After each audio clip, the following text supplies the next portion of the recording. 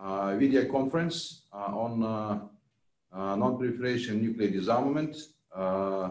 Welcome to everyone. I'm very thrilled to have such an impressive panel.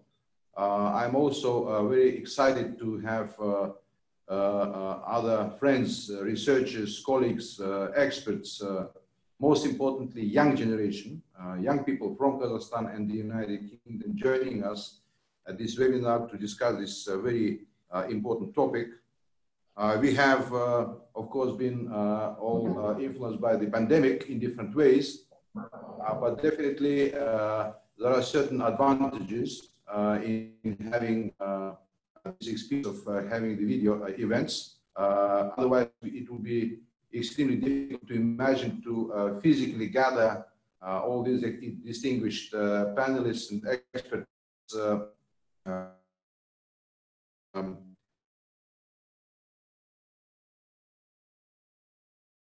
We have keynote speakers, panelists, Deputy Foreign Minister Yerzhan Ashikbayev from Kazakhstan. We have our great friend Lasina Zerbo, Executive Secretary.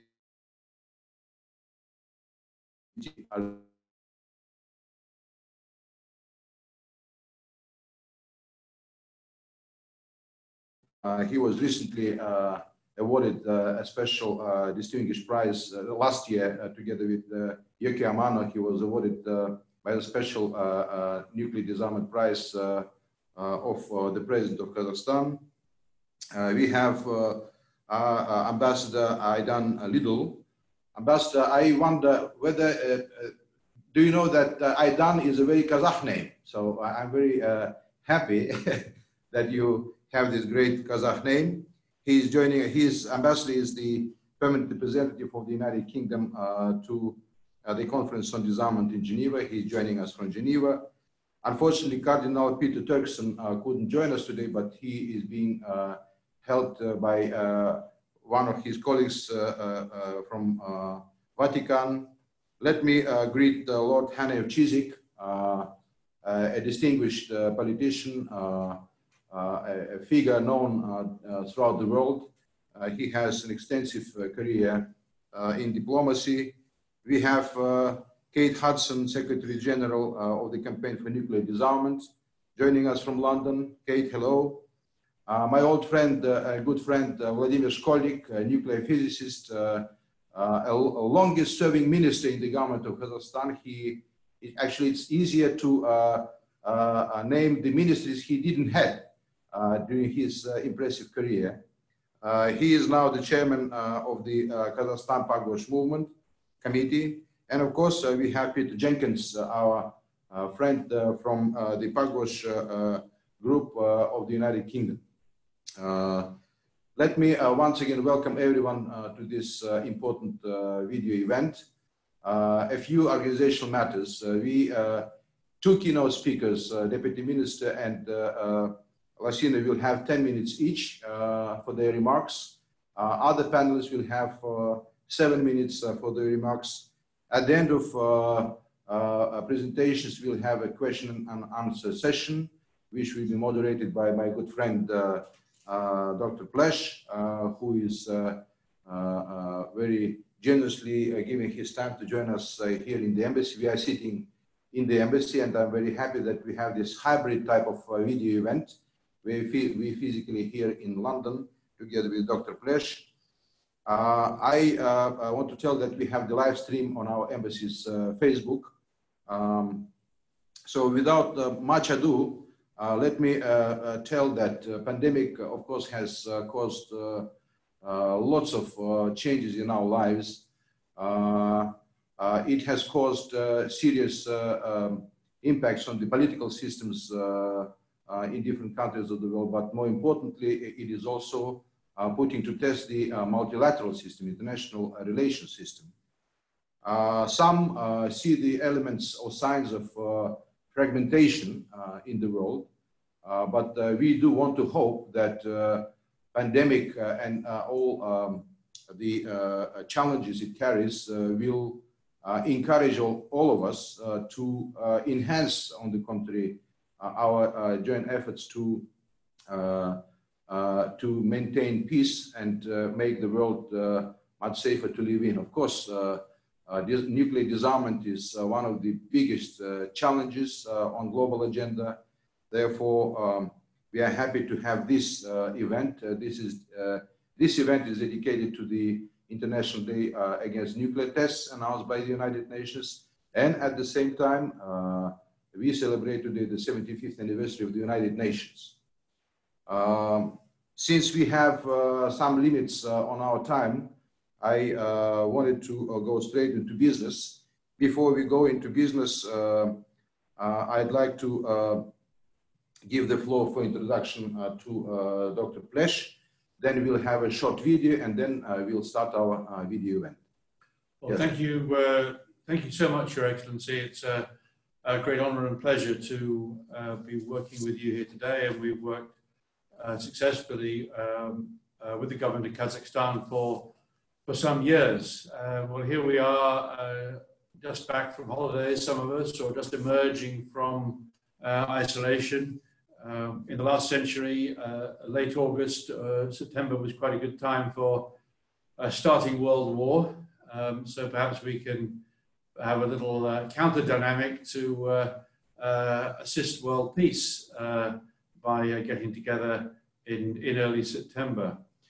I think our motivation for wanting to work together and organize this today rather than in some months' time was a sense of real urgency. That even before the impact of COVID, the global situation with the sword of nuclear Damocles hanging over us had become extraordinarily dangerous. And in bullet points, as many of us I think are aware, that the lessons learned at so much great cost in 2 world wars, resulting in the creation of the United Nations and international system and arms control, had more or less willfully been thrown away in the last decade or two, creating a situation far too like that of the late 19th century for anyone's comfort. And that in that context, we see rising international rivalry between members of the Security Council. We saw the still unresolved economic dislocation of the financial crash, the accelerating dislocations and disasters of climate change, and into this witch's brew, we now have this further spice, if you like, evil spice of COVID.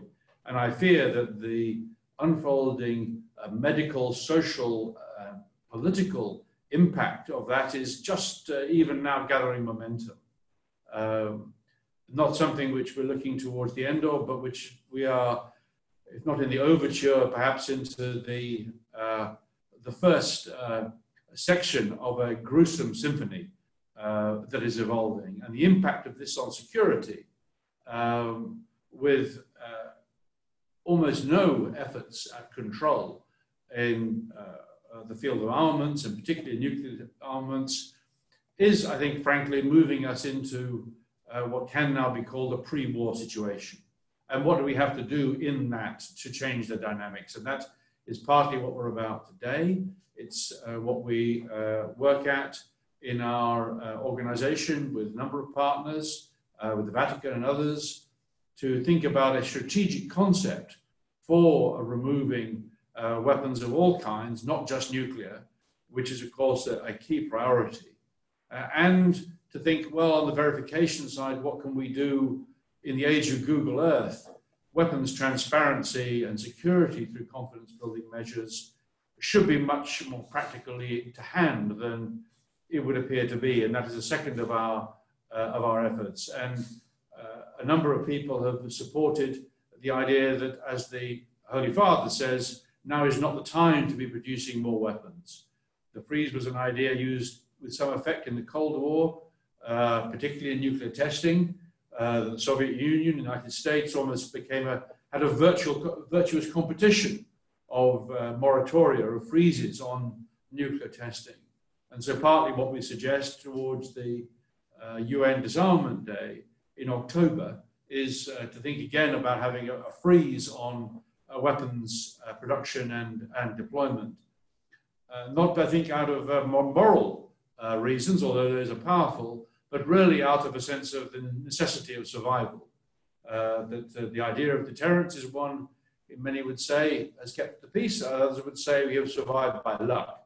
I would tend to the latter view. So that is our context, I think. And to bring it back to the question, I would say it isn't so much a chance to achieve a nuclear weapon-free world, but unless we work towards that, frankly, we have no chance.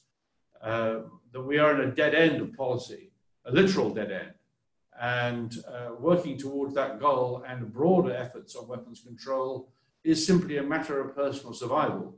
And President Kennedy was not the first or the last to say that unless we abolish war, war is going to abolish us. And the dynamics that we've seen accelerating in the last decade are indeed gruesome. And COVID is just accelerating these factors. So with that, perhaps less than diplomatic cri de coeur, I'll hand back to Your Excellency, and I'm not sure if you wanted to introduce the video or bring in. Yeah, thank you for your remarks, opening remarks. Let's have a short video, and after that, Dan will introduce Deputy Foreign Minister Ashikbayev.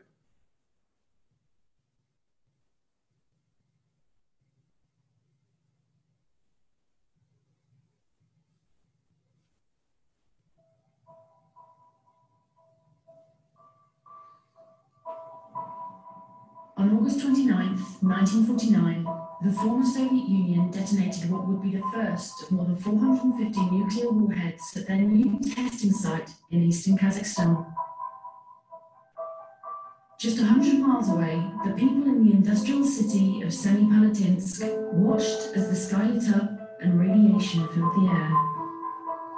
Today, that city is called Semi. Over the 4 decades of nuclear tests, approximately 1.5 million people in the region were affected. Today, 1 in 20 children is born with deformities. The cancer rate is 50% higher here than elsewhere in the country.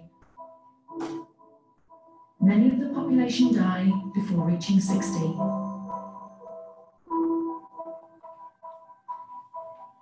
Some countries, such as Kazakhstan, Ukraine, Belarus, and South Africa, have already eliminated their nuclear weapons or abandoned their nuclear weapons programs. Through the decisions of its president, Nazarbayev, Kazakhstan has also shut down the infamous Semipalatinsk nuclear test site.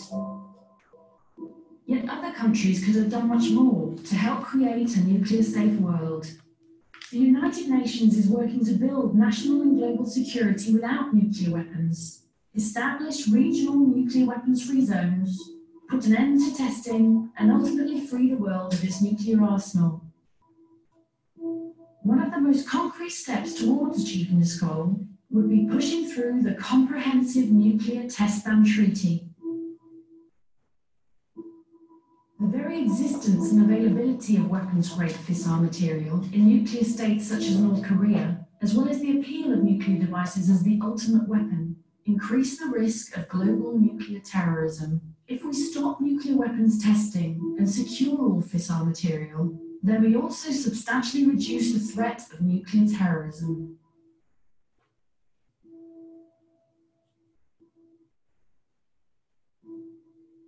To realize a world free of nuclear weapons is the top priority of the United Nations and most ardent aspiration of human beings. Here in Semipalatinsk, I come on other 4 nuclear weapon states to the powers of Kazakhstan.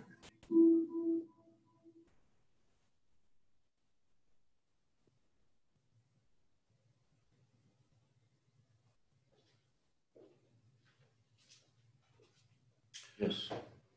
Thank you very much for that sobering note.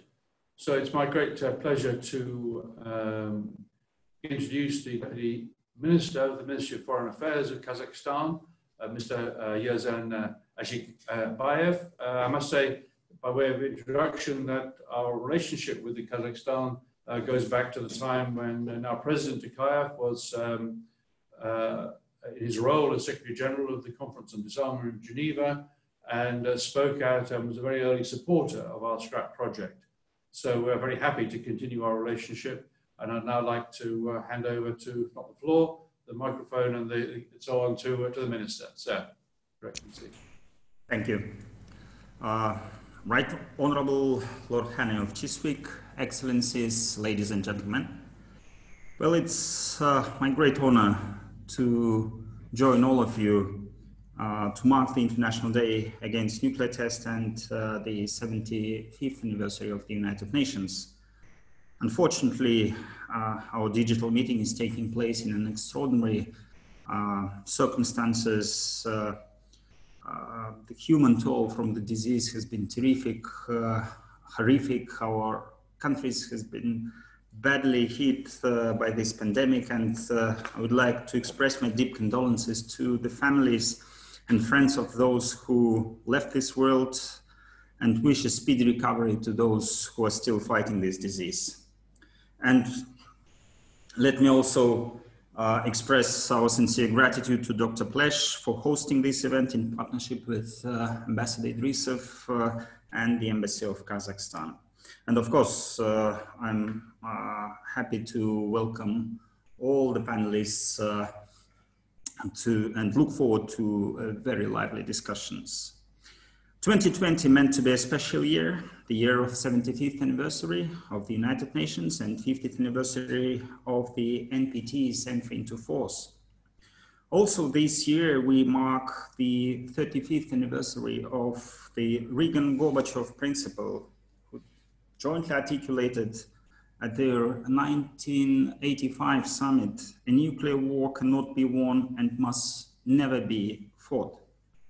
And it is symbolic that current pandemic of COVID-19 had obscured an issue of nuclear disarmament and threatens our collective developmental gains in this field. The COVID-19 pandemic has increased the threat to global cooperation and enabled certain actors to utilize blame game and witch hunt tactics. It also marked a new round of collision between globalism and nationalism by introducing an outdated culture of every man for himself into global politics. The situation in the field of disarmament is critical. Unfortunately, the gap between the nuclear and non-nuclear communities is becoming increasingly wider. And we should definitely bring political trust and the systemic dialogue back to the international affairs. And we should recognize that ultimately, it's nuclear powers that bear the highest responsibility to save the humanity from the global catastrophe. This year also marks the 75th anniversary of the first and hopefully the only use of a nuclear weapon in a war. Though the Hiroshima and Nagasaki attacks ended the World War II, they also set off a nuclear arms race. And we are now witnessing the signs of a second arms race. And the rhetorical question arises, has the world become a safer place to live? Well, today's coronavirus tests international relations for strength, both at the level of individual countries and multilateral organizations. This is a reminder of fragility of our world. In this regard, we wholeheartedly welcome the recent talks between the US and Russia in Vienna, taking place in these current difficult circumstances. We hope the negotiations will help restore bilateral dialogue and at least lead to the soonest extension of the New START Treaty for the full 5 years. The issues of nuclear disarmament and arms control are closely intertwined with the history of my nation, Kazakhstan. Well, more than 2,000 nuclear tests were carried out worldwide, and well over 450 plus of them were carried out on the territory of Kazakhstan. So the closure of the Semipalatinsk nuclear test site in August 29, 1991, by the decision of the first president, Nursultan Nazarbayev of Kazakhstan, driven by the overwhelming support of the wider Kazakh public, played a pivotal role in the process of stalling nuclear tests and paved the way for a new global norm, banning testing with the approval of the CTBT in 1996. by voluntarily and completely renouncing its nuclear weapons arsenal, the fourth largest in the world at the time. In addition to closing the polygon, Kazakhstan showed the whole world an example of a responsible and decisive approach to preserving peace and humanity. Over the years, there have been calls to ban nuclear tests to ensure the protection of people's lives and environment around them. The CTBT was adopted in response to growing political concern and public pressure on the issue of nuclear testing. Regrettably, almost 25 years after its inception, the CTBT has yet to enter into force due to the absence of number of ratifications. And I'm more than sure Dr. Zerbov, our very good friend, will definitely elaborate on that topic. The president of Kazakhstan, Kassym-Jomart Tokayev, being a staunch supporter of global nuclear disarmament, has continued President Nazarbayev's anti-nuclear initiatives. In his first speech as the head of state at the UN General Assembly in 2019, he stressed that Nazarbayev's initiative to rid completely the world of nuclear weapons by 2045 has already found a huge number of supporters, both among political leaders and the wider global community. Kazakhstan recently joined the Treaty for the Prohibition of Nuclear Weapons, TPNW, which in a sense represents a new reality and will be representing a new legal reality, we hope very soon after completing 50 needed ratifications. It was a result of stagnation of the disarmament process. But Kazakhstan remains very much realistic, and we also seek to work constructively with like-minded states, as well as nuclear weapon states, through various initiatives. The SENT initiative, the Stepping Stones approach, and the SCRAP. We will continue to maintain strategic partnerships with all nuclear powers, the UK, the EU, the United States, Russian Federation, China, and good relations with all other nations around the world, which will help building bridges and closing the gaps in positions on many critical issues, including this current one.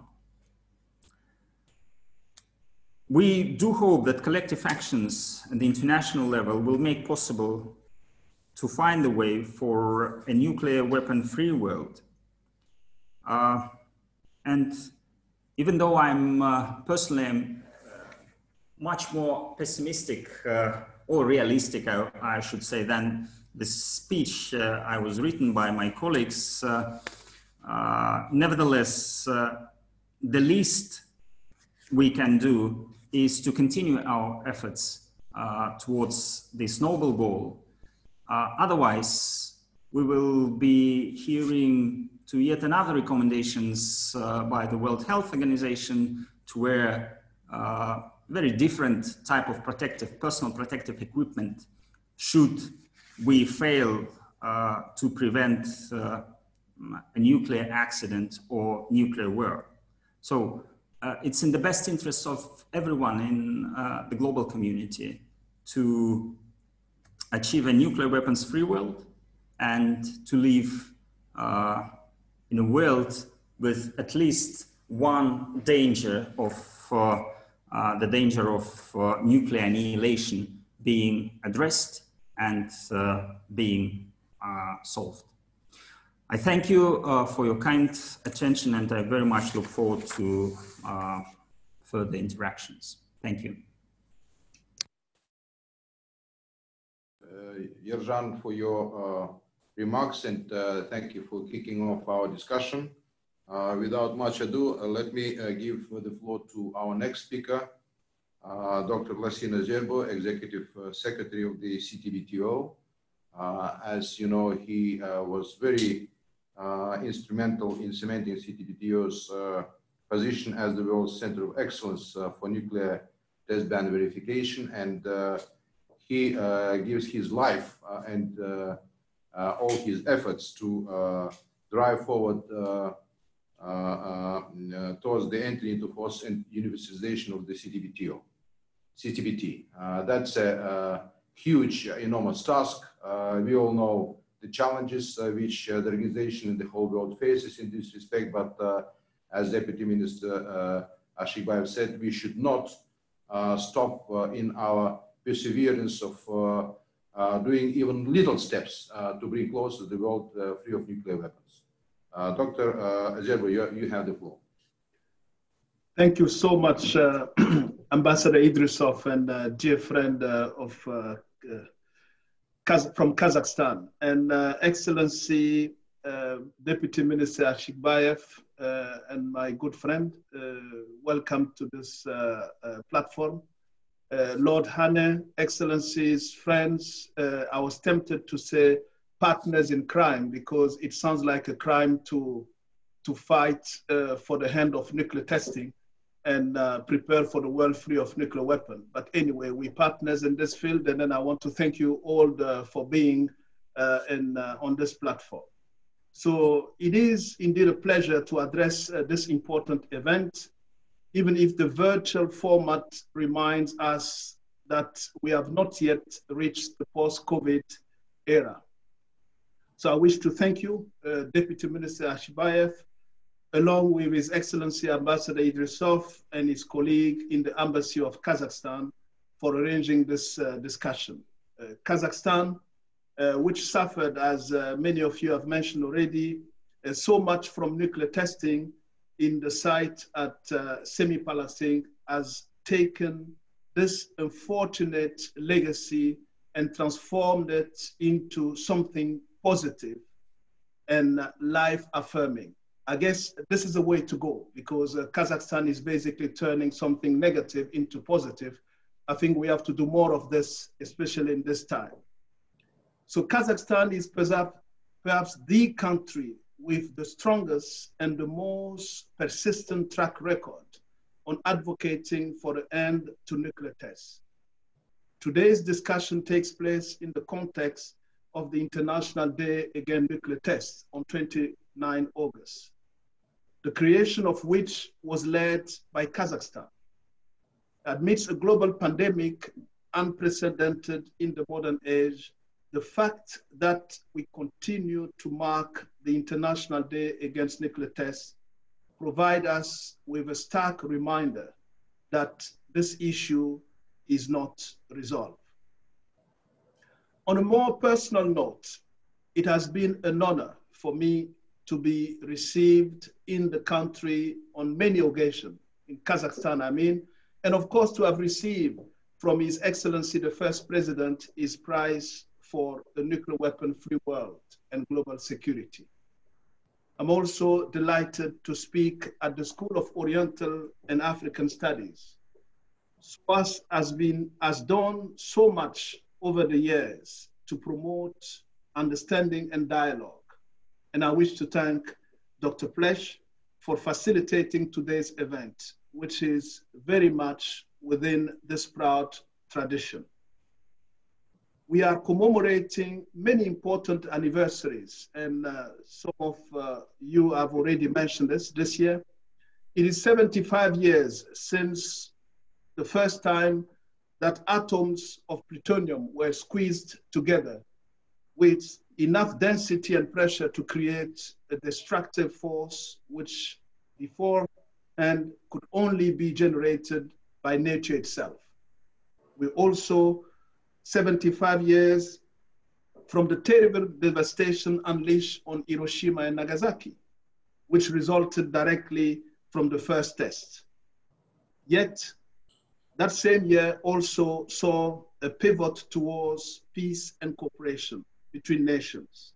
The bloodiest war in history came to an end, and the United Nations was established to provide an alternative to war and to promote social progress and fundamental human rights.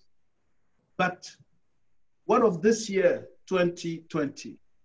While now peoples and governments reel from the chaos and suffering caused by COVID-19, will historians also record a pivot towards cooperation and collaboration?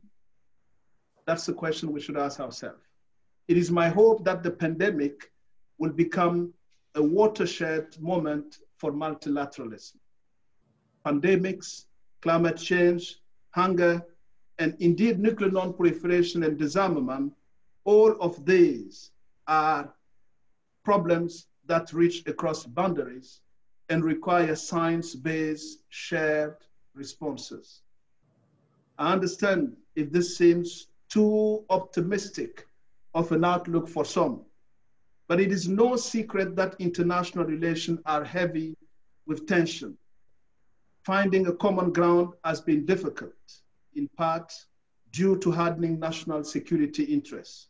But if we are ever to advance our shared objective of a world of peace, security, prosperity, we need to invest our effort and resources in building the case for multilateralism. So what is the good news? The good news is that from climate change action to international development to arms control, many of these multilateral structures already exist. The more difficult part is making sure that they stay protected and nurtured. And this is exactly what's happening to the CTBT itself. But let's take the Nuclear Non-Proliferation Treaty, for instance. The treaty and its system of safeguards have ensured the continued availability of nuclear power for those who want it while reducing the risk of nuclear proliferation. Nonetheless, the international nuclear non-proliferation and disarmament regime has come under considerable stress in recent years. And this is due to a perceived lack of implementation of disarmament commitment by some states. Other states remain concerned about the ability of the NPT to adapt along with evolving proliferation risks. The NPT, however, remains one of the most adhered to treaties and continue to provide a forum for cooperation and debate on the collective goals of nuclear energy for peaceful purposes, nuclear non-proliferation and disarmament. State parties to the NPT will meet in January for the 10th NPT Review Conference, which will mark the 50th anniversary of its entry into force. Whatever criticism, the very fact that the nearly 200 parties to the NPT continue to discuss and debate the most effective collective measures that can be undertaken to meet the objective of the nuclear non-proliferation is testament to the endurance of the multilateral approach. I only hope that a truly successful outcome will put us on track to realize each one of the NPT's pillars. In my view, what those of us seeking a nuclear weapon-free world can learn from the current pandemic is the importance of science and policy nexus. Right now, it is too early to judge the successes and failures of COVID response. But one thing is clear: if we are to prevent and adequately respond to similar events in future, we need more scientific cooperation and science diplomacy than ever before. And we also need a greater public understanding of science. This should be where we pivot towards. For the past several decades, the use of scientific expertise to further diplomacy has achieved notable successes in advancing peace and security. Science can demonstrate that technical solutions to shared problems are possible. This enables diplomats and other policymakers to build the political will needed to make those solutions a reality. There are plenty of great examples. One of the greatest examples has been the verification regime of the CTBT, drawn up largely at the time when the political will for the test ban treaty are not yet crystallized. It is a solid, trustworthy tool that provides assurances to all that no country can conduct nuclear explosive testing. Despite this, and this was mentioned by my dear friend and Deputy Minister, the CTBT is still not in force. It is worth repeating that no path to a world without nuclear weapon is viable without an in-force comprehensive nuclear test ban treaty. There is plenty of scope for using scientific cooperation in future to help build the basis for multilateralism. As leaders, we all need to think about how we can counteract short-termism and further boost the role of science and the role science can play in solving problems that affect us all. In our view, the key main contribution we can make is through the public promotion of science and investment into science, the communication of scientific approaches to problem solving, and above all, fostering access to science and technology education and training among the widest number of people as possible. At the CTBTO, we are doing what we can to advocate for the role of science in policy making. Our biennial science and technology conferences and our science diplomacy symposiums are important contribution to that. So too is our capacity building work with government and institutions in developing countries, as well as our intergenerational outreach, the CTBT Youth Group, well supported by Kazakhstan. Not only by the first president of Kazakhstan, but also by the President Kassym-Jomart Tokayev, who has been a strong advocate of the CTBT Youth Group as well. Let me close by thanking you all for participating in this event today. I look forward to a lively discussion with many different viewpoints to be expressed. Let us recall that we determine our own future. Gloomy prediction of the demise of multilateralism abound now, but so have they done before. As we emerge from the shadow of COVID, let us all commit to strengthening the global non-testing norm, to bringing the CTBT into force, to furthering the full implementation of the non-proliferation treaty, and to leveraging science to address the global challenges we face as we seek to finally rid the world of nuclear weapons. We count as well on our champions of the nuclear test-free world, First President Nazarbayev and Excellency President Alonen from Finland. We're counting on them and we're counting on all of you to get this world rid of nuclear testing and prepare for the world free of nuclear weapons. Thank you. Thank you, Lesina, for your excellent remarks and for your continued efforts to bring into force the CTBT. We all know those countries on whose position this very important aspect is dependent, and we would encourage you to continue with your efforts to make sure that CTBT as an important element of the nuclear-free world is in force, in full force. Thank you also for highlighting the importance of the nexus of politicians, public awareness, and science, most importantly in addressing this global challenge. Let me, excuse me, let me now give the floor to our next speaker, Ambassador Aydan Lidl. He has a distinguished career in the Foreign Office. He was posted in Stockholm, Islamabad, and Brussels, and since July 2018, he is the permanent representative of the United Kingdom at the Conference on Disarmament in Geneva. Of course, UK as a P5 member has a great role to play to achieve our noble goal, and I would welcome Ambassador Lidl to share with us his thoughts. Thank you very much indeed, Ambassador, and to your colleagues at the Embassy of Kazakhstan in London for organising this, and indeed to our friends at SOAS for this important event. Thank you also, Ambassador, for telling me that my name is Kazakh.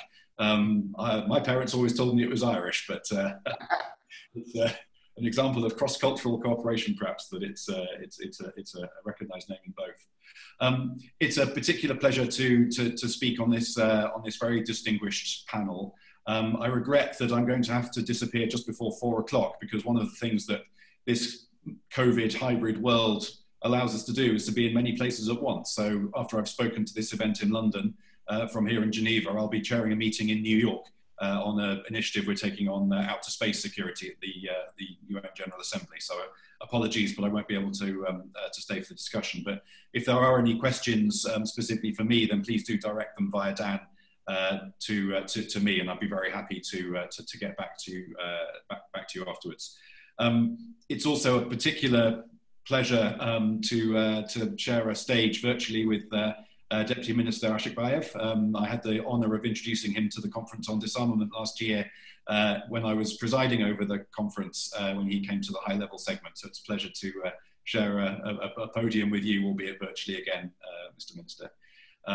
It's also, I find it always very intimidating to follow Dr. Zerbo, whose optimism is infectious and inspiring, and I think is something we can all benefit from. So thank you, Dr. Zerbo, for that. It's of course true that COVID-19 has turned the world upside down. We've all recognised that.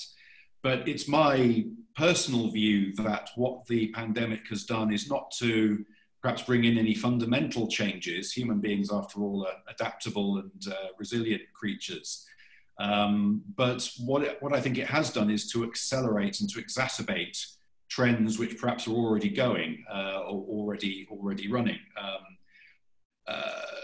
Webinars is one of them. I think traditionally I would have flown back to London for this, but I don't have to, and probably in the future this sort of mode of discussion will stay, and probably for the better.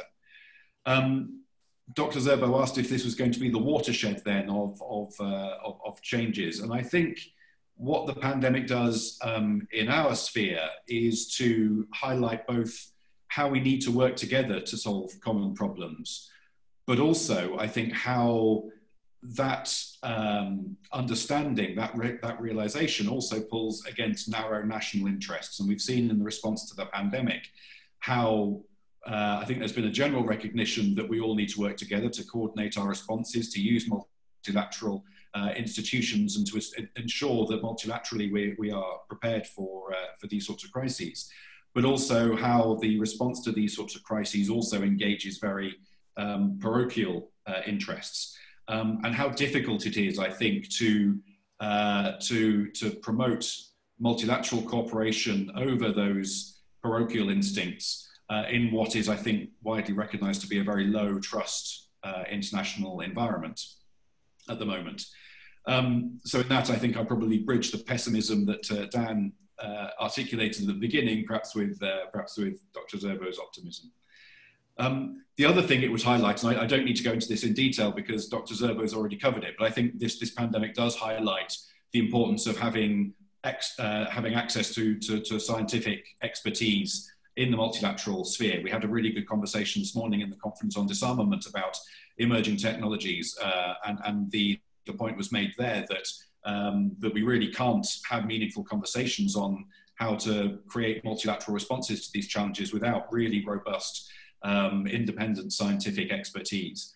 But Dr. Zerbo made that point more eloquently than I can. So I think these points are valid for the whole multilateral environment. We obviously see it with the global public health system, but I think these things are also true in multilateral nuclear disarmament. The context is, as I say, one of low trust and heightened tensions. I think that's undeniable. And I think while the world recommits itself regularly to a world without nuclear weapons, and to the multilateral process for getting to that world without nuclear weapons, It's often the lack of trust in the context. It's sometimes the sort of parochial interests that stop us getting there. So, what is the impact of the pandemic on the multilateral nuclear disarmament field? I think it's more of the same. It's probably exacerbated some of the tensions. It's probably exacerbated some of the lack of trust, but it's also underlined that really there is no other way to get there. Being a diplomat, I have to talk a bit about process as well. Of course, one of the other major impacts or the most immediate impact really of the pandemic on our particular part of the multilateral jungle is the fact that we haven't been able to meet for our 10th review conference, which was supposed to be in April and May this year. We hope indeed it will happen in January, but I don't think anybody is laying major bets on that happening. The pandemic is still very much in full swing in many parts of the world, and having such a big international gathering in New York at the moment seems almost unimaginable. But we have to imagine it, and we have to work towards it, because there really is no other way of making progress.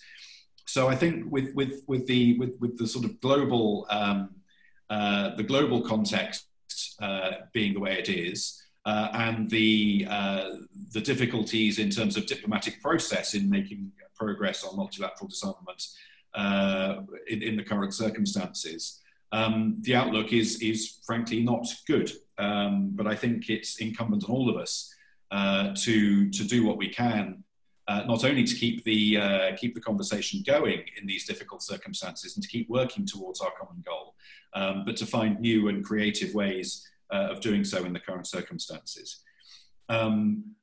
Of course, we are meeting under the aegis of the Embassy of Kazakhstan, and Kazakhstan has been one of those countries who has really risen to that challenge over the years. We've heard about Kazakhstan's record in championing the comprehensive test ban treaty. I'm also very appreciative of their role in promoting the concept of nuclear weapon-free zones, and indeed in collaboration between nuclear weapon-free zones, which I think is a very important practical effort. And it's those sorts of important practical efforts that we really need to be prioritizing at the moment. So with all that said, just a few words to close about what the UK is doing in these circumstances. As I say, our fundamental position hasn't changed. We are committed to a world without nuclear weapons.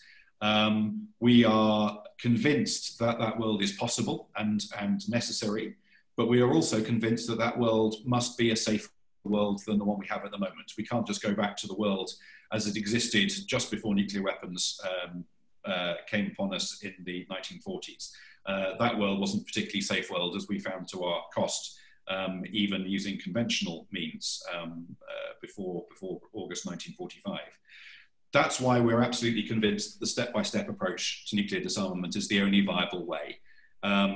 The test ban, it was a hugely important part of that, and its entry into force is an absolutely vital step along the road to a world without nuclear weapons. And I think it's true to say that such a world is inconceivable without an enforceable and verifiable ban. And it's credit to the work of the Executive Secretary that the CTBTO is working so hard to bring that to fruition, and we're a great champion of that work as well, of course, in Vienna. But moving beyond the comprehensive test ban, what more can we do? Again, the UK has been a champion for many years of a fissile material cut-off treaty. We need an internationally legally binding regime to manage fissile material, both in nuclear weapon states and non-nuclear weapon states, and that's an incredibly important objective that we're still working hard on. We have been particularly involved in recent years in efforts on verification, because a nuclear weapon-free world without really robust verification regimes is certainly not going to be any safer and probably more dangerous than it is now. So it's a very important strand of work to come up with robust credible techniques for verifying the absence of nuclear weapons and the dismantlement of nuclear weapons as part of the underpinning of a nuclear weapon-free world. This is another area where scientific expertise is absolutely vital. It's one thing for diplomats like me to to make these points in multilateral fora, but without the work of our experts at the Atomic Weapons Establishment at Aldermaston and many other experts around the world on these techniques and questions, we're not going to get anywhere near the world that we need to see. The other thing I think that we've been championing over the last few years is transparency. I know it's an incredibly important aspect of this because, again, a world without nuclear weapons has to be an incredibly transparent world, and verification is part of that. Transparency is one of the underpinning principles of nuclear disarmament, and it's something that we've taken very seriously over the years. We have very high levels of transparency, not only on our own capabilities, our numbers of warheads, our posture, but also on our doctrine. And at the moment, of course, we're going through an integrated review, which will be looking at our nuclear doctrine once more. It's starting from the premise that we will retain our nuclear deterrent for as long as the security situation demands it. But it gives us the opportunity to look again at our posture, to recalibrate our approach to minimum credible deterrence, which is very important to us, and also to review things like our negative security assurances, which again I know are greatly important, of great importance to many states. So the approach we've taken to transparency, and particularly with our national implementation report to the 10th Review Conference, I think is an important contribution. We've also been, of course, the coordinator of the P5 process over the last few years. I won't go into more detail now about what we've done in that. I've done that elsewhere, but keeping that cooperation going amongst the P5, even whilst tensions are so high and relations are so difficult in some cases, is an incredibly important signal, I think, not just to the world in terms of our seriousness about nuclear disarmament and maintaining strategic stability, but also of really practical import to reducing tensions and reducing nuclear risks between us. To conclude then, I think I would just say that what the pandemic has done is to reinforce our conviction that a nuclear weapon-free world is still an absolutely fundamental goal of our foreign policy and of our destiny as a global community. But it's also, it underpinned that we can only do this working together. We can only do this in a properly comprehensive, multilateral way, engaging with the world as it is, not as we want it to be. And I think what the pandemic has shown is that things that are worthwhile are also very, very difficult. Nuclear disarmament is only one of those problems. It's been a problem for 75 years or more, and it will continue to be a problem for many years in the future.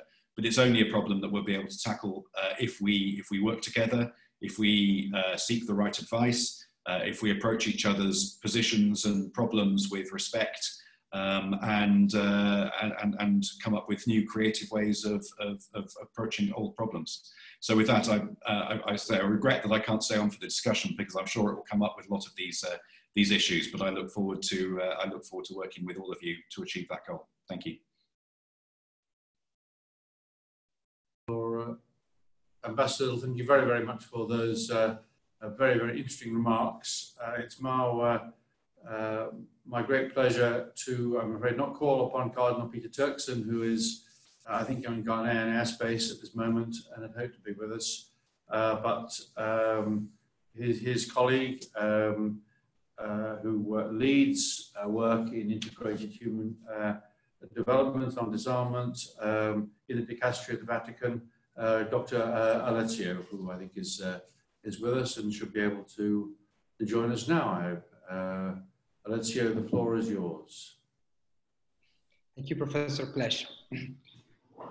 I'm going to read a message from His Eminence Cardinal Peter Turkson. Your Excellencies, esteemed professors, prestigious speakers, dear friends, I would like to thank you, the Center for International Studies and Diplomacy and the Embassy of Kazakhstan, the United States, for inviting me to this prestigious event. At first, I would like to support the call against nuclear tests. On 29th of August, we celebrate the International Day Against Nuclear Tests, and the closure of the Semipalatinsk nuclear test site in 1991 is one of the most powerful symbols of the overall testimony process. Nuclear test victims are estimated to be more than 2.4 billion in the world. I would like to send my prayers to their families. Their testimony recalls us that, as Pope Francis underlines, nuclear weapons are a global problem affecting all nations and impacting future generations and the planet that is our own. It is with this conviction that the LDC ratified the Treaty on Non-Proliferation of Nuclear Weapons, the Comprehensive Nuclear Test Ban Treaty, and more recently, the Treaty on the Prohibition of Nuclear Weapons. The LDC firmly believes that these treaties are vital pieces in the nuclear disarmament architecture and complement one another toward achieving a world without nuclear weapons. Kazakh history shows that proliferation is not a one-way street. As known, after hosting more than 1,400 Soviet strategic nuclear warheads on its territory, Kazakhstan has become a leading country in the field of nuclear disarmament and non-proliferation, whose greatest result is maybe the creation of the nuclear weapon-free zone in Central Asia. This must be acknowledged and supported by political leaders, national and international institutions. By echoing the strong position of Pope Francis against nuclear weapons, my second call would be against the so-called doctrine of deterrence. How can we speak of peace even as we build terrifying new weapons of war? As the Pope says, nuclear deterrence and the threat of mutual assured destruction cannot be the basis for an ethics of fraternity and peaceful coexistence. Pope Francis has also observed that until recently, arms control policies were mainly handled by interstate diplomacy or by international accords. Today, we're witnessing a growing awareness that each individual person and all people collectively are involved in arms control. Thus, humanitarian disarmament movement is born, which is spearheaded by civil society groups with membership spanning the globe and which is a people-centered approach to disarmament. On its part, our dicastery intends to continue its dialogue on disarmament, centering it with the broader context of integral peace building. The latter, according to Saint Pope John XXIII, does not only refer to state armaments, rather it calls on every person to disarm his or her own part and to be a peacemaker everywhere. Integral disarmament takes us beyond the mentality of finding security only in armament and the readiness for war, and nurtures a culture of encounter for a civilization of love. It aims at developing the whole person for all people that cares deeply about God's creation in its totality. To achieve integral disarmament, it is however necessary to break the whole logic of deterrence, being it nuclear or conventional. For this reason, I welcome the UN Security Council recent endorsement of a global ceasefire. But one thing is to call or endorse a ceasefire statement, another thing is to implement it. In order to do so, we need to freeze weapons production and dealing. Thus, the dicastery would like to reaffirm its strong support in favor of the freeze campaign. How can we face the health and climate crisis if our investments are directed towards military production? The Stockholm International Peace Service continuous increases in military spending, $1.9 trillion only in 2019. Even in the midst of global health crisis, some decision makers are urging an increase in military spending. Increased military investments to not only reflect the increase in the tension between nations, but by feeding the so-called security dilemma, they generate and reinforce them. In conclusion, global issues require global solutions. In face of the COVID-19 pandemic, Pope Francis is calling for a globalization of solidarity based on multilateral cooperation. For this reason, once again, I welcome the decision of SOAS University not only to commemorate the International Day Against Nuclear Tests, but also to celebrate the 75th anniversary of the United Nations. The United Nations constitute a space for dialogue and peaceful resolution of conflicts that is unprecedented in human history. They are the pillar of multilateralism. However, the concept of globalization of solidarity goes beyond multilateralism, even if it's so strongly needed today. Not only it refers to state level, but includes communities and individuals and respond to the desire of human beings to feel rooted with their community in the whole humanity, to build bridges, keep dialogue, open and continue to meet with one another. We should still fight to give peace a chance. In the spirit of the UN founders, that in the aftermath of World War II had the courage to find innovative solutions to secure our common future. We must now pursue their efforts and with the help of the United Nations campaign to give a chance to nuclear weapons-free world. Thank you. Alessio, thank you very much for your for being with us today, and please send our warmest regards to Cardinal Peter Turkson and wish him well in his African trip. We are a little bit behind schedule, therefore I go straight to Lord Haney. Of course, Lord Haney has the most distinguished political and diplomatic career. He served, took many important diplomatic positions, including being Minister of the British Embassy in Washington. Then he was ambassador and permanent representative to the European Economic Community, but most importantly, for 5 years, Lord Haney was UK's permanent representative to the United Nations. It was exactly the time when Kazakhstan became the member of the United Nations in 1992. Today, Lord Haney keeps a very active role on the matter we are discussing today. He is a co-chair of the All-Party Parliamentary Group on Global Security and Non-Proliferation, as well as he is the chair of the All-Party Group for the United Nations of Westminster. He is also a member of the top-level group for nuclear disarmament and non-proliferation, and a member of the Lord's International Committee. Therefore, Lord Haney, who knows a thing or two about the matter under discussion, I have the great pleasure and honor to give the floor to you. Well, thank you, Ambassador, very much for that.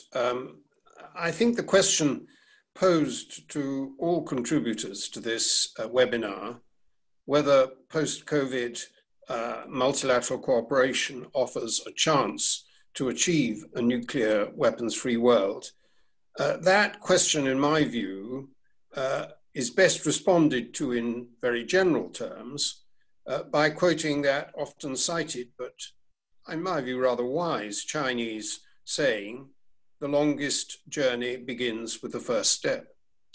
Because it will be a long journey. There really is no doubt about that if we are to achieve global zero.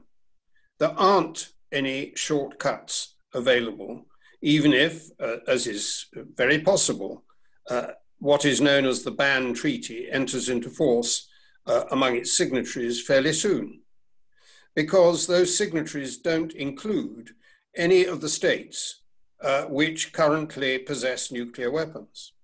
And none of those states has shown any interest in signing up.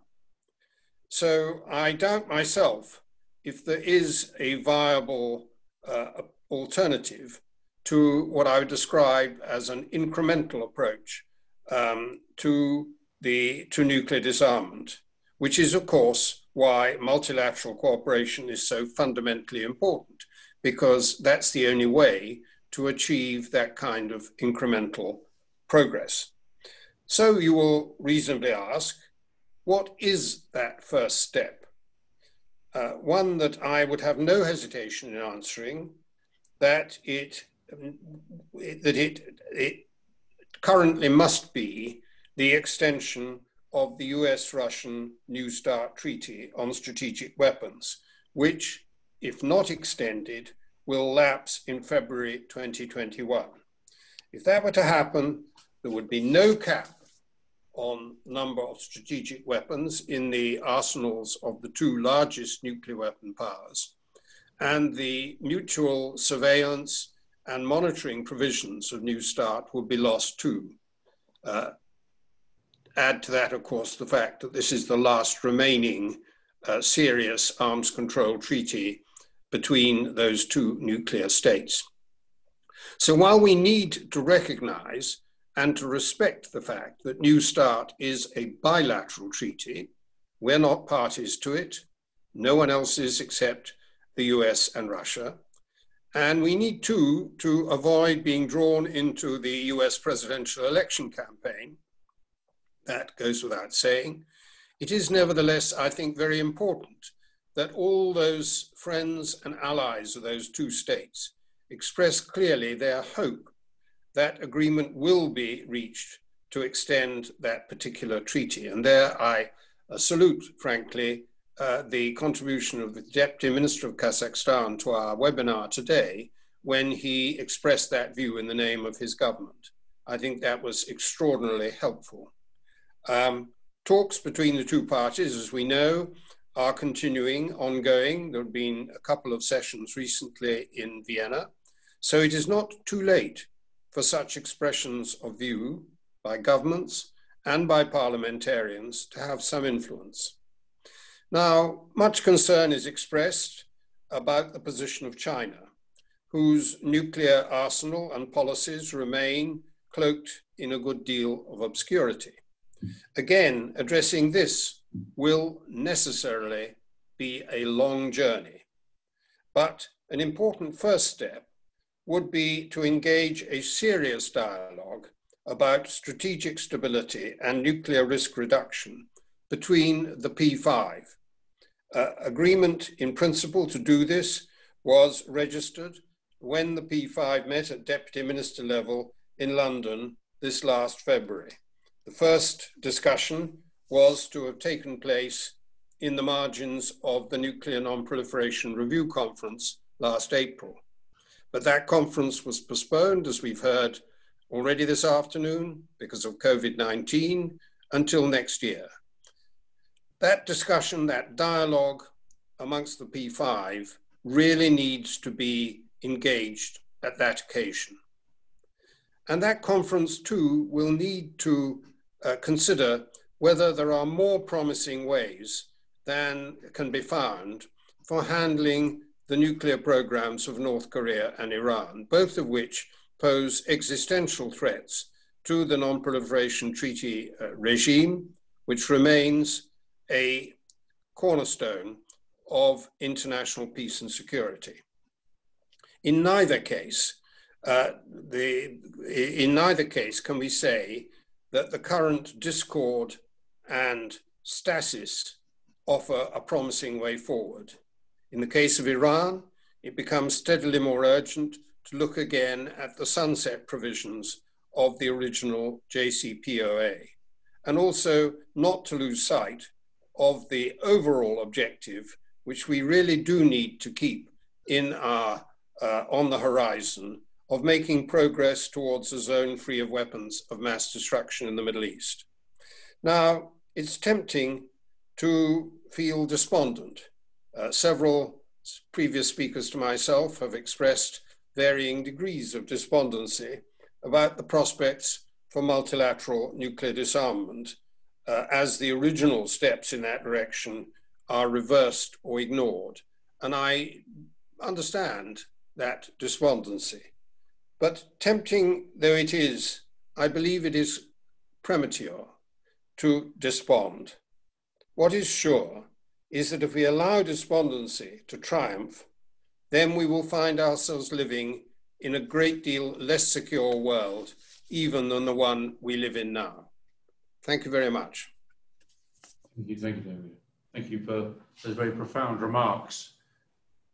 Thank you indeed. So it's now my pleasure to call upon Kate Hudson, who is General Secretary of the British Campaign for Nuclear Disarmament. Kate.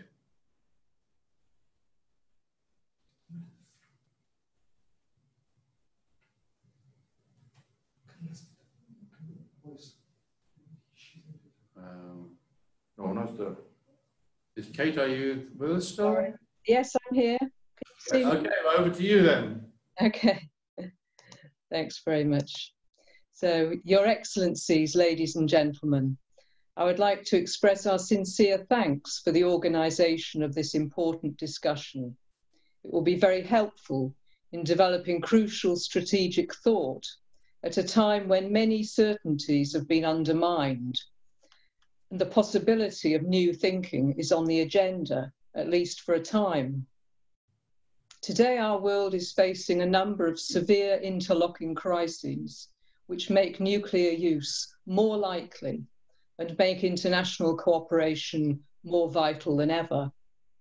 These crises expedite the degradation and destruction of human life, our health, the environment, and the natural world, and indeed the future of our planet. If any good can come out of the tragedy of the pandemic, it is surely that it has provoked so many to say there can be no going back to how things were, that we need to build back better.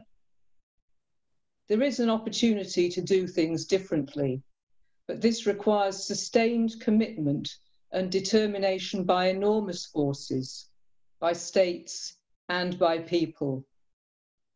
From our perspective, nuclear disarmament must be part of the rethinking. Earlier this year, the hands of the doomsday clock were set at 100 seconds to midnight, closer than they have ever been to catastrophe, even at the height of the Cold War. This must be a call to action for all. In this context, the initiative of the UN Secretary General to call for a global ceasefire was an important example of how the international community could work. In Britain, as in many other countries, the pandemic has exposed the disastrous failure of government policy, which sees security in terms of the capacity to kill, and which sees national status in terms of possession of weapons of mass destruction. This remains the primary reason for British possession of nuclear weapons, to secure us a seat at the so-called top table of global power politics. But our politicians have failed to make us secure. For some years, pandemics have been designated as tier 1 threats to our security. Successive national security risk assessments have rightly identified such human health crises as worthy of the highest level of concern and planning. So why was Britain unprepared for the coronavirus, with insufficient equipment, staff, and infrastructure to serve its people? We don't have to look far to see what has gone wrong. The last 2 security strategies have designated the risk of nuclear weapons proliferation and use as a tier 2 threat, below that of pandemics. Yet the governments that produced these risk assessments chose to pour vast sums into a new nuclear weapons system to meet this lower level threat. At the same time, our health system was left chronically underfunded by years of austerity cuts and rendered unable to meet the challenge of a pandemic. But the pandemic has also shown us what is possible. As the virus hit hard in the early stages of the lockdown, government urged rapid changes in industrial production. Many companies, including those that make parts of the UK's Trident nuclear weapons system, switched to making ventilators, protective visors, and other health equipment. We want to work to ensure that production for public good is made permanent, and no doubt there are many examples on the international scale. Yet at the same time as opportunities exist, we're also facing an increasingly dangerous military situation, driven most alarmingly by US policies.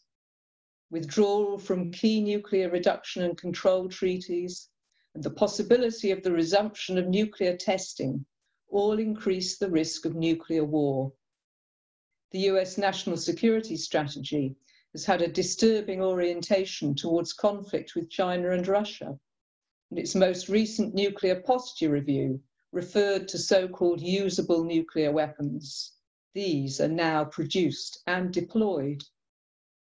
Taking these developments together shows how important our efforts towards a nuclear weapons-free world really are.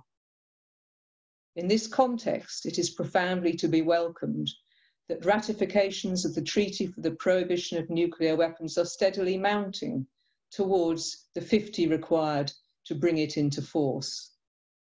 This will be a very important development which shows courageous leadership from those states that champion the treaty.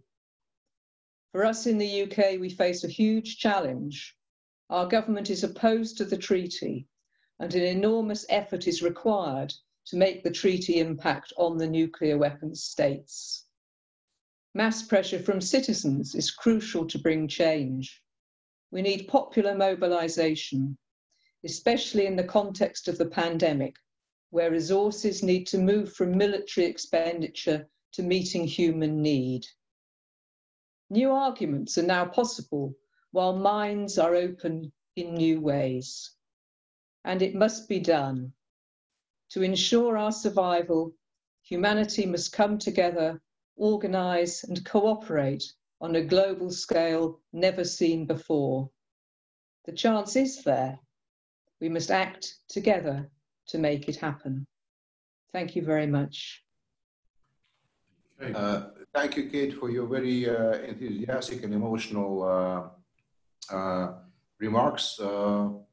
I want now to invite our PAGOSH chairman from Kazakhstan and from the United Kingdom. First, the floor goes to Dr. Shkolnik. As I said, he is a nuclear physicist by his background and education.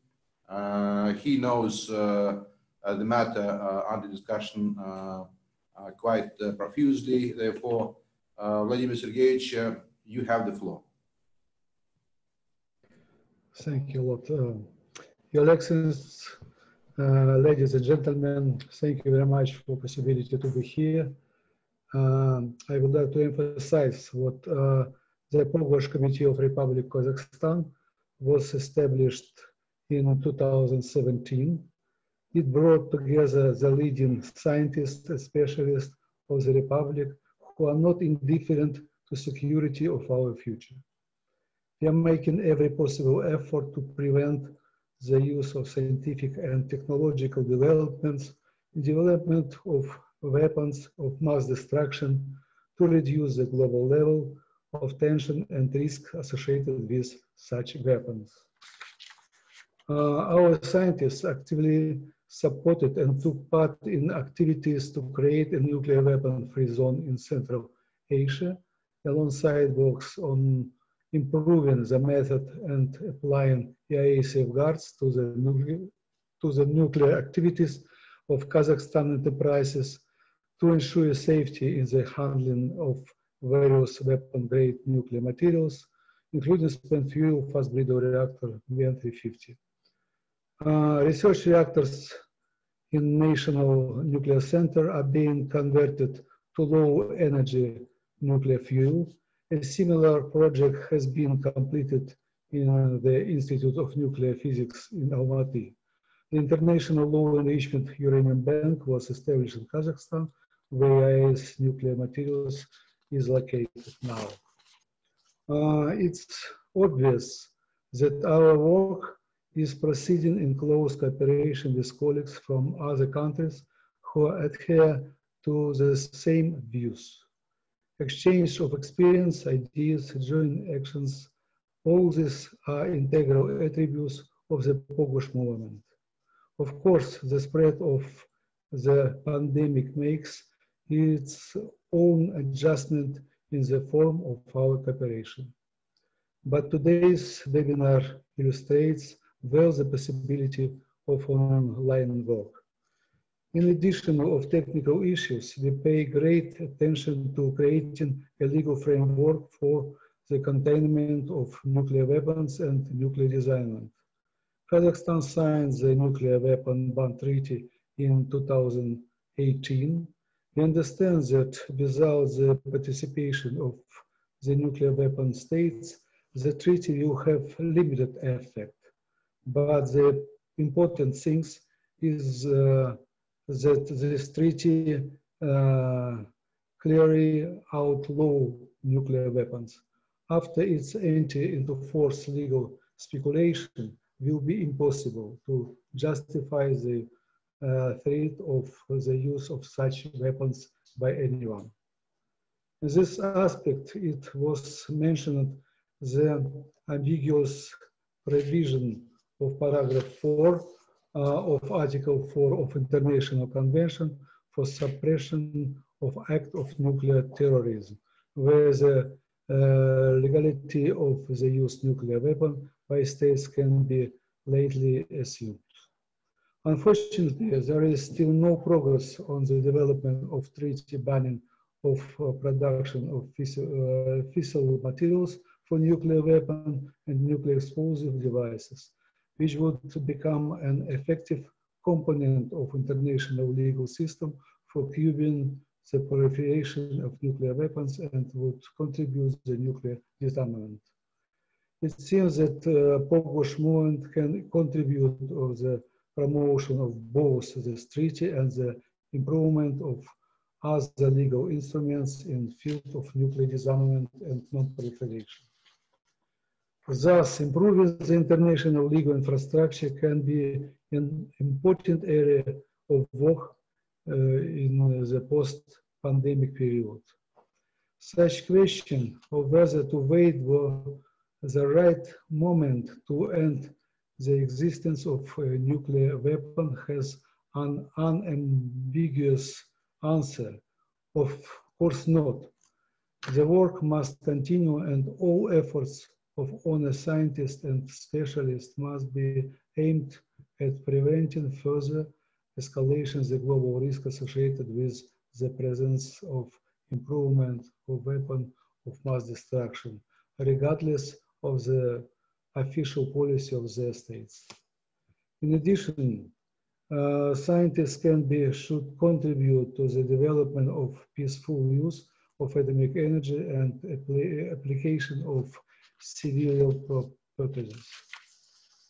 It's important to note that the Republic of Kazakhstan contributes the development of nuclear power technologies. The country is carrying out research work aimed of improving the safety of nuclear energy facilities. Experimental studies are being carried out, the results of which form the basis of safe and economical projects of new generation nuclear reactors.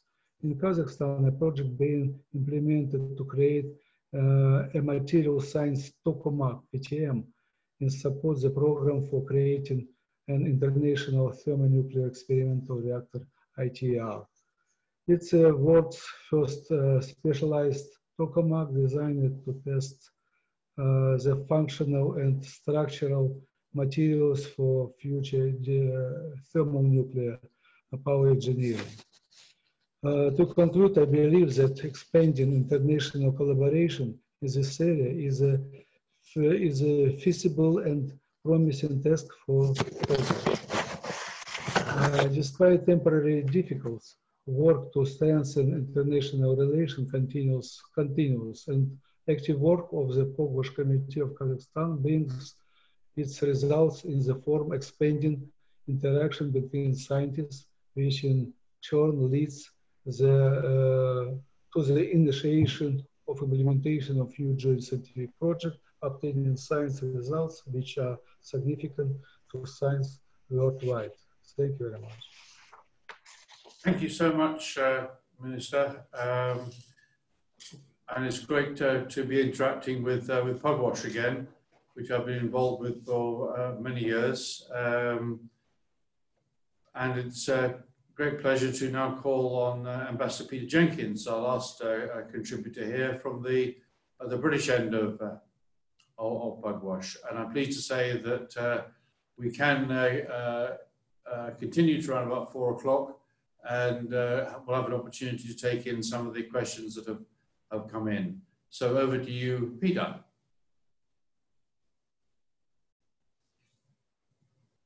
Mike, Peter. Do that for me. Now I'm in trouble. Oh, it's okay now. Has someone done it for me? Yes, it's been done. Yeah. Thank you. Yeah, thank you. Thank you, Dan. Thank you, Excellency. The November US presidential and congressional elections seem to me more likely to make a difference to the outlook for nuclear arms control and disarmament than the COVID-19 pandemic.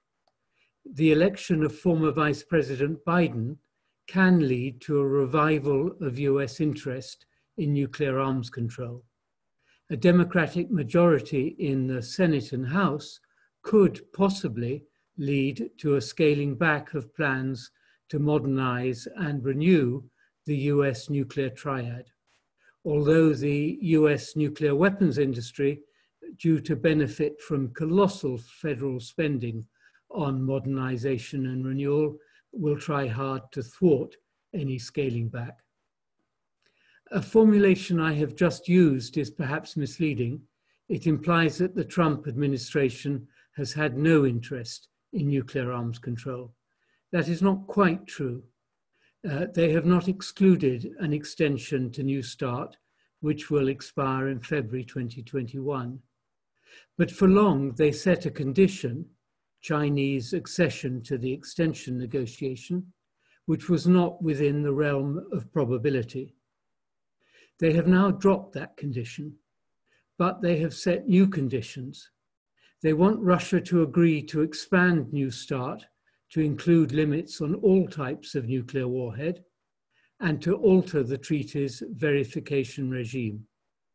These conditions will be an obstacle to extension, to judge from what Russian Deputy Minister Rebkov told reporters on 18 August. I have been talking about nuclear arms control because, alas, I think this is the most for which we who want to see the world rid of nuclear weapons can hope at this stage. I cannot think of a single state possessing nuclear weapons that has been showing signs of willingness to give up weapons which are perceived as providing status and prestige in addition to a deterrence capability. To my mind, this situation calls for the non-nuclear weapon states to bring pressure to bear on the 5 NPT nuclear weapon states, bilaterally and multilaterally at the 2021 NPT Review Conference and in UN fora, because collective pressure is harder to ignore than bilateral pressure. The obvious priority is to get the United States and Russia to agree to an extension of New START and a negotiation on a successor agreement embracing all types of nuclear warhead. Thereafter, I suggest a focus on reducing the risk that any of the 5's roughly 3,500 deployed nuclear warheads will ever be used, by urging all 5 to commit to no first use, which in turn would entail the United States abandoning an escalation to de-escalate doctrine and Russia abandoning doctrinal provision for the use of tactical nuclear weapons to compensate for perceived conventional inferiorities. The abandonment of hair-trigger alert postures and agreement to refrain from placing in space weapons which threaten the survival of space-based early warning and communication systems would also be valuable. To many of us who want a world free of nuclear weapons, this will probably seem a very modest agenda. I suggest, though, that we must think of ourselves as passengers on a ship bound for a promised land that first suffered a loss of power and on which now a fire has broken out. We must come together to put out the fire as quickly as possible, with every intention, once the fire is out, of finding a way to restore full power to the propulsion gear. Thank you. Imagery to conclude your remarks. Yeah. Your Excellency, I think we have a few questions that have come in. I can perhaps respond to a couple of them verbally. You and your team may want to, and then I'm sure there maybe want to be some discussion amongst the panelists. One question related to the relative damage of COVID, which is global, and nuclear weapons, which are could be thought of individually as just taking having a local impact. And I think I have to disagree with that, although, of course, COVID today accounts for getting on for 1 million deaths. No one knows precisely. But that death toll could come about in a single major city from a single significant hydrogen bomb, for example, on central London. The prompt deaths and the not so prompt deaths from such an explosion would be in the order of 1 million out of some 8 million in the Greater London area. So without wanting to compete over the numbers of the dead, which is a gruesome and foolish task, I think the global impact of the pandemic, which is still unfortunately gathering momentum in a number of parts of the world, not least India, that compared to the release, the use of nuclear weapons on a major scale, which also would have, as we know from our colleagues in Kazakhstan, a devastating multi-generational impact on the civilian population. And of course, it was from nuclear testing back in the 1960s that radiation started to be seen in cow's milk that, in a sense, produced a global revulsion in public opinion against nuclear weapons testing in the atmosphere. So the idea that nuclear weapons are just of a local effect is not really scientifically accurate. There are one or two other questions that have come in, but Your Excellency, do you continue with one or two of them, or do you want to mention yourself? I think our team is sending the questions to your phone. Yes. So you can... Well, I'll pass on another one to you after I had another quick look here. Well, I guess there's one for me here because of US-UK nuclear cooperation, the cooperation of two countries, and indeed the United Kingdom has expressed, as I believe, support for the development of a small nuclear weapon. They say small, but this is of the order of magnitude of Hiroshima or a bit smaller, to be fired from submarines, which traditionally have been thought of as the sort of Damocles, the great threat in the background if war breaks out, and not for the conduct of so-called tactical small use. And these, I think, are very negative developments. And what's to be done about it? Well, I can only agree with Ms. Hudson that public opinion must come to the fore. But sadly, I think our media, even in the very free West and free Britain, is very poor at informing the public about these issues. But I wondered if Your Excellency had a view on the question of the global impact of nuclear weapons use compared to COVID, and obviously because you have had the experience of this within Kazakhstan. Well, I would rather offer this question to our panelists. Please. Who would like to pick up here and take this question from our distinguished panel? Yes, Peter, please. Do I have the floor? Yes. Yes, yes. Just two words. On the one hand, one could conceive of an attraction in moving from a world of 3,500 thermonuclear weapons to a world of much fewer, but also much less powerful atomic weapons or very small thermonuclear weapons, because obviously, in one sense, the smaller weapons would pose less of a threat to the future of mankind and the future of the planet. But on the other hand, it has long been thought that if one makes it less terrifying and for the future of mankind to use nuclear weapons to initiate a nuclear exchange, then one is increasing the risk that such an exchange will take place. So on balance, my own personal view is that these small nuclear weapons should be avoided. Thank you. Another question that's come in for the panel relates to the denigration of science and the role in which media, particularly social media, has accelerated the denigration of science at the expense of, well, I guess superstition, I would say. that wasn't the word in the question. And what can we, with our expertise, recommend for people to do to combat this, in a sense, attack on rationality? And I very welcome any contributors to that very important question. Shall I say a word? Yes, jump in.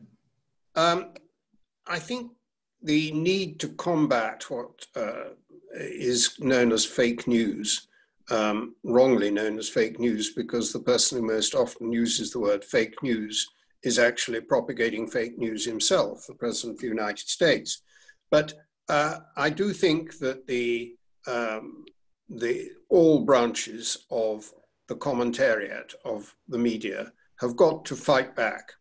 And that means they've got to find ways of bringing to the public's attention the views of scientists, whether it's on nuclear issues, on pandemics or elsewhere, and leave people to judge for themselves whether they want to believe the fake news or whether they want to believe the scientists and those who actually know something about the subject under discussion.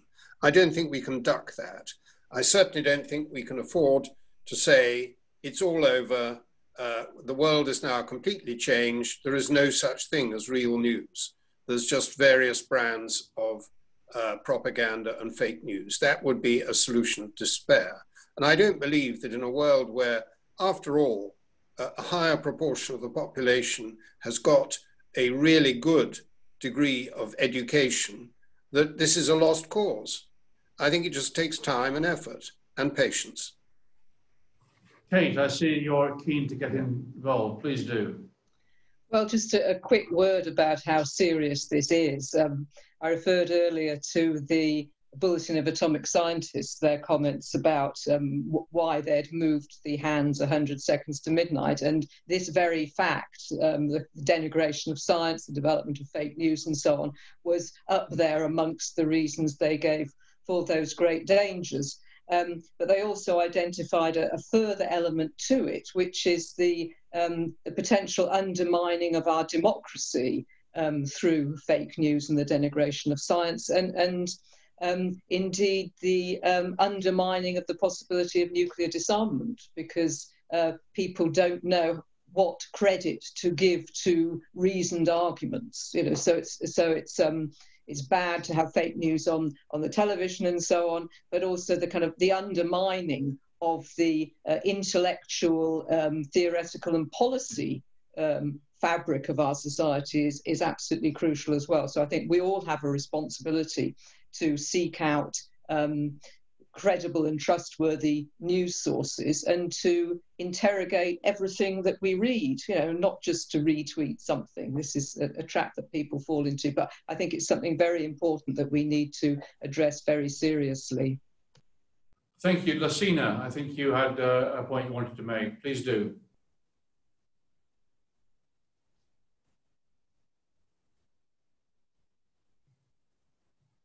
Yeah, sorry. I said both of them had. Okay. Go ahead. It's okay? Yeah. Yes, I said both of them have raised the point that I wanted to make about denigration of science. But one thing I want to add is that we have the responsibility ourselves in this field. When we talk about this good nexus between science and policy in the field of nuclear disarmament and security, I think we should communicate more ourselves. Those who are involved in this issue at diplomatic level that involves science, missions, you know, the work that Kazakhstan is doing, the scientific work that was done in Kazakhstan to start, for instance, the verification regime of the CTBT. I think there's a lot more communication to be done in that field to allow people to understand where we come from, what is the background of the work we do, and then where we want to go.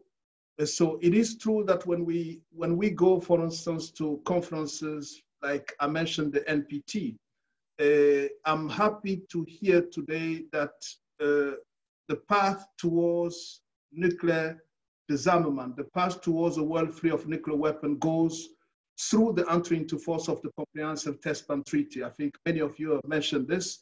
And this is something that we should explain to say why we think this is the way to go. It takes into account not only the step-by-step approach, but also the insistence of those who think that nuclear disarmament is not something that has seen any progress, and then how we can mix those two and then communicate in the best interest of all parties. I think that's something that we should do more, and then be involved in the debate, not only on Twitter, but also on this type of webinars that we're organizing and that people can follow. That's what I wanted to add. Thank you.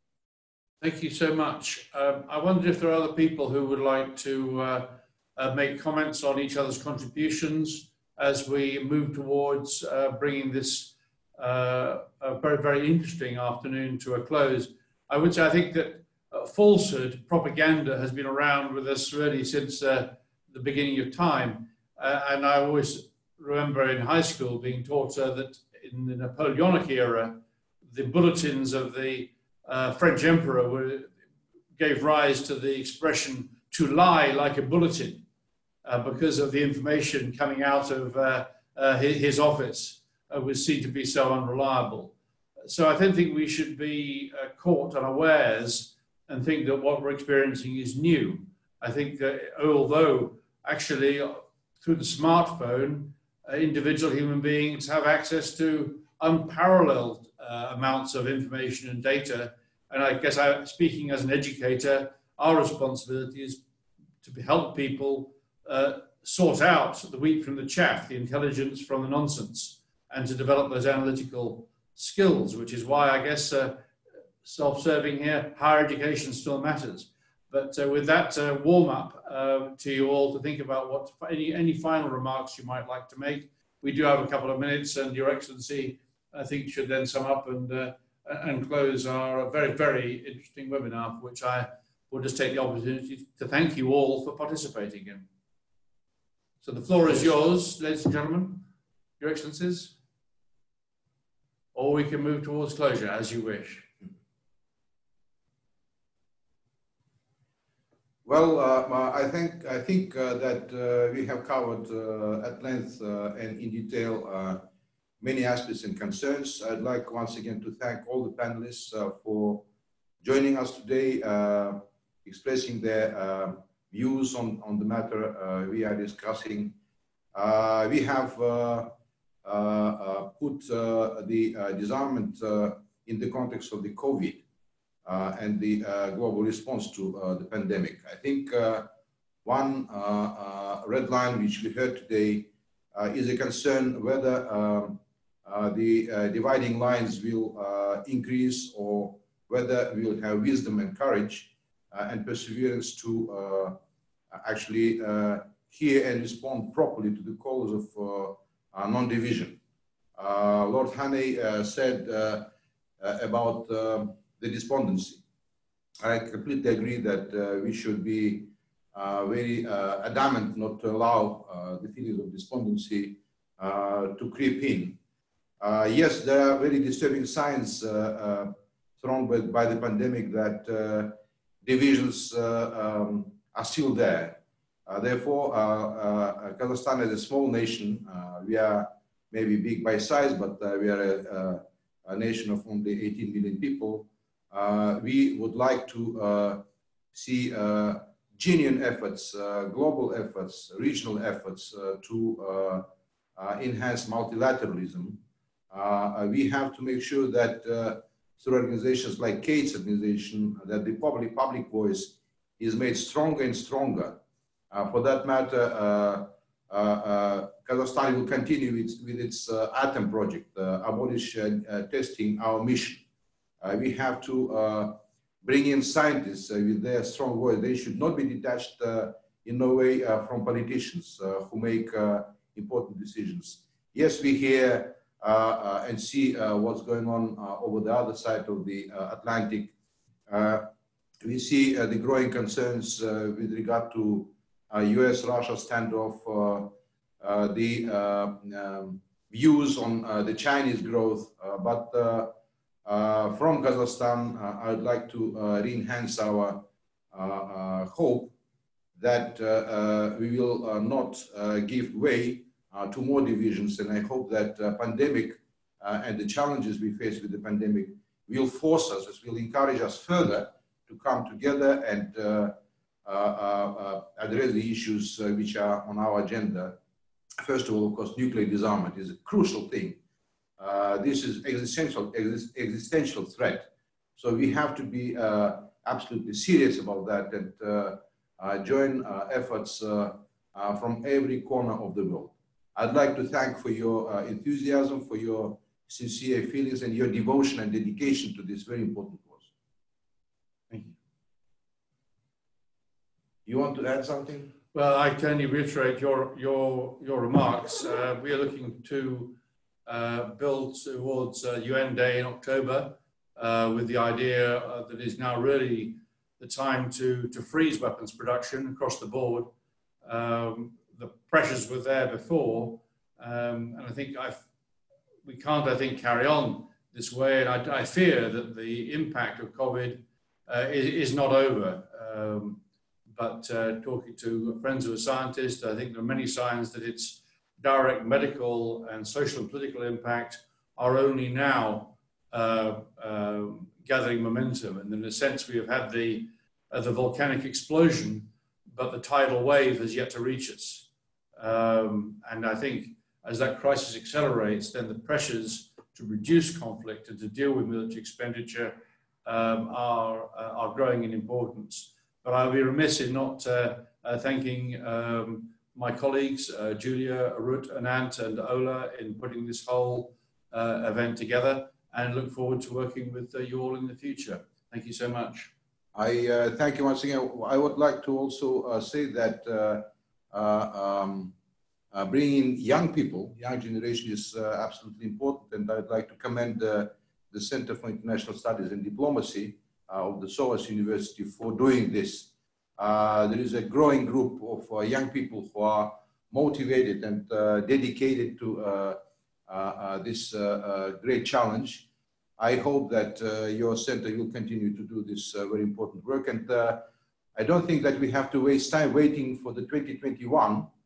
We have to prepare the ground now, whether we are still distant from each other by the social distancing, etc., but important steps are to be done now, and we have the opportunity given by the technology to work together and make our voices stronger and well heard by the politicians. Thank you very much. And once again, we have a nice afternoon here in London. It's already late evening in Kazakhstan. I'd like to thank all the participants for this, for their contributions, and we wish you well, and we hope that we'll have more and more opportunities to meet with each other. Thank you very much. Thank you.